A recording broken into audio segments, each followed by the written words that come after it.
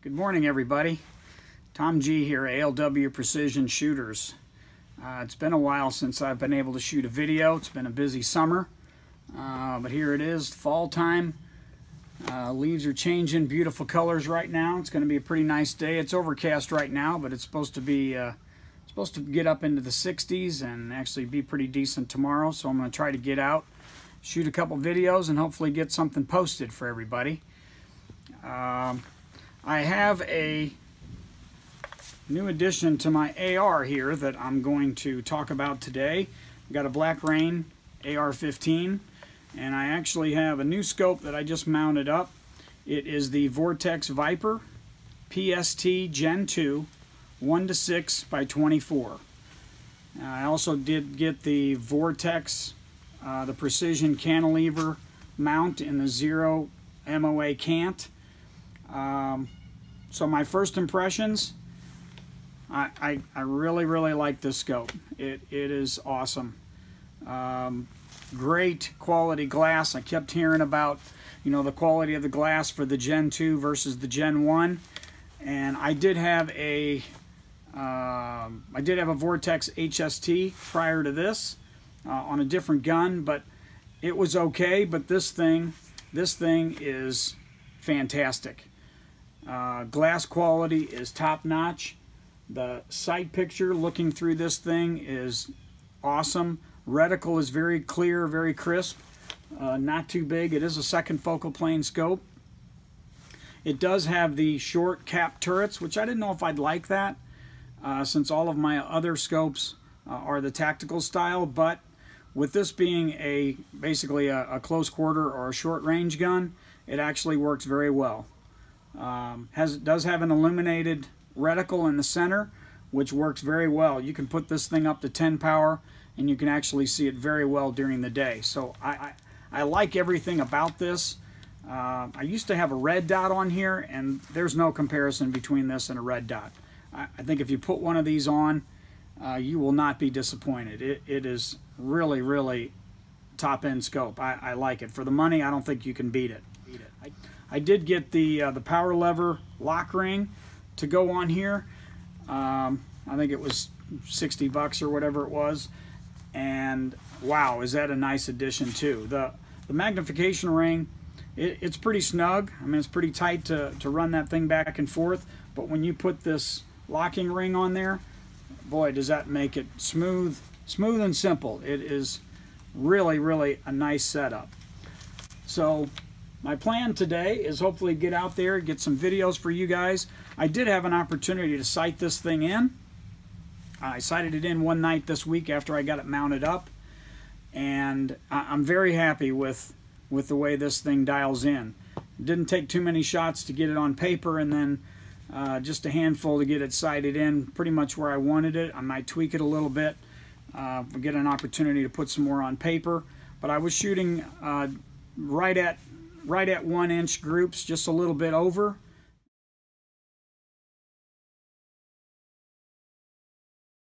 And I think under the circumstances, that's pretty good. I would have liked to have been under 1 inch, but I'll take it. Okay, well, we're going to get this thing out on the range today, and hopefully get some good action videos. And bye for now.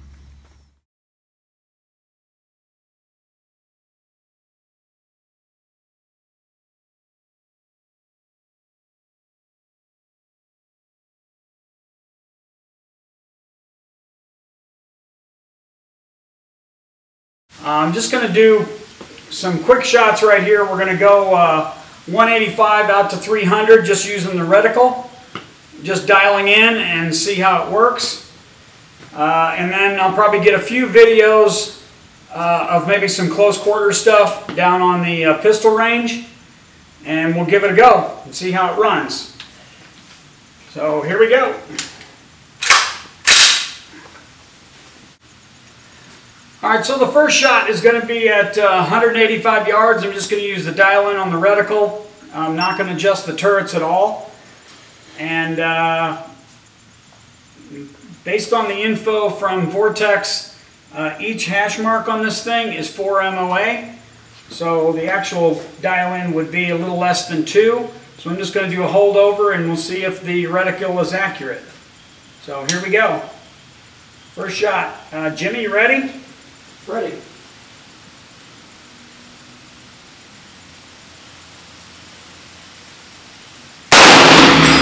Yeah. Pretty good, right? Yep.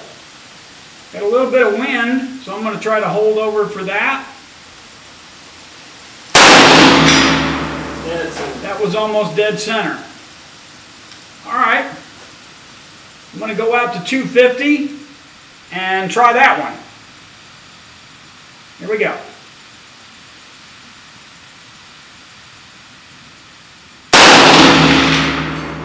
Bullseye. Wow. All right, well, I guess it's on. Let me try it again.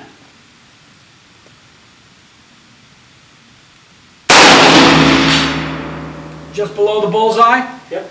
I was actually aiming off the bullseye, hoping we could see it hit on the white, so that's good. There's also a head shot at 250. I'm going to try that. That's the target just above it, Jim. Yep.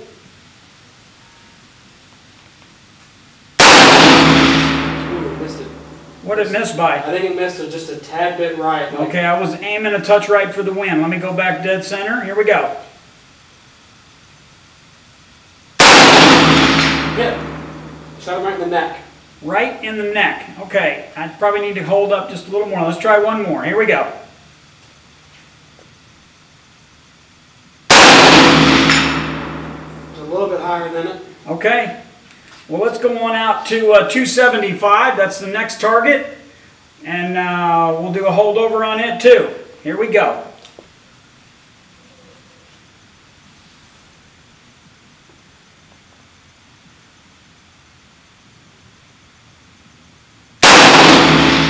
Hit. A little bit low. Let me come up a little more.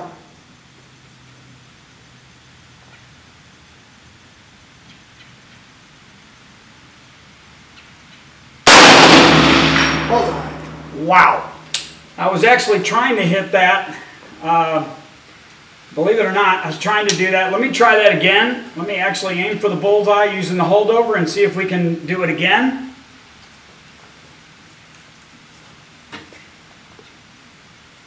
Here we go.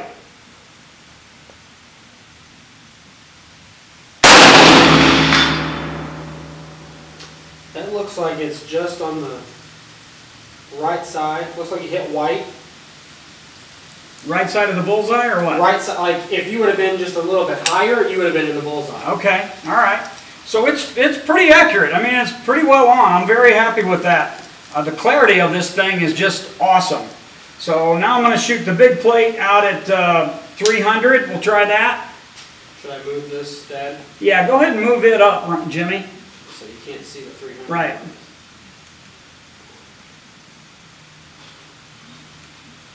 Okay. Right in the middle, big plate.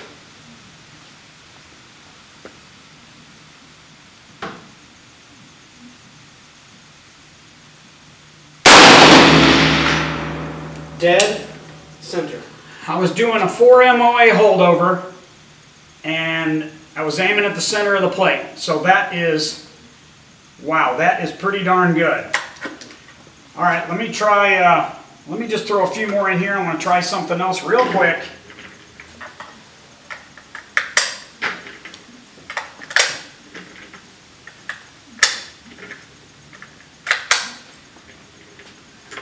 These bullets that I'm shooting are actually hand loads that I did.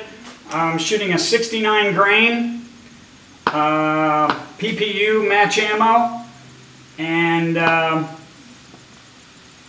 seems to be pretty well dialed in. That's what I actually sighted the scope in on. So let's run a few more, and we'll see how this thing works. Which one are you shooting at? I'm going to shoot the 300. I'm going to shoot some fairly quick ones using the holdover. Okay. Well, quick for me. Ready? Yep, send it.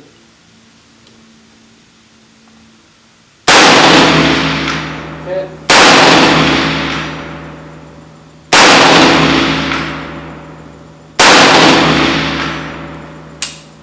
There you hit. Those are all pretty well in the center of the plate. Yeah, your first one you hit in the same bullseye the first time you shot it, and you went down to the right and then up and then back down in the same spot. Wow.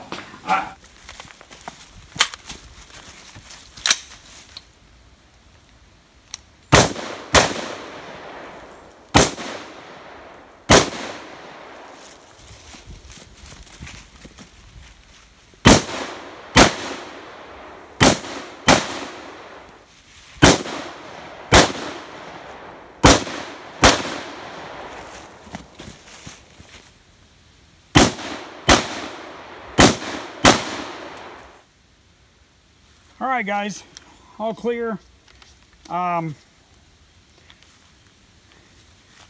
Just a few last thoughts on this Vortex Viper PST Gen 2 1:6x24. Nothing but good things about it. So if you're interested in looking for one of these Vortex Gen 2s, I don't think you can go wrong for the money. That's all I've got for now. Thanks for watching. Feel free to check out our other videos on our channel. Bye for now.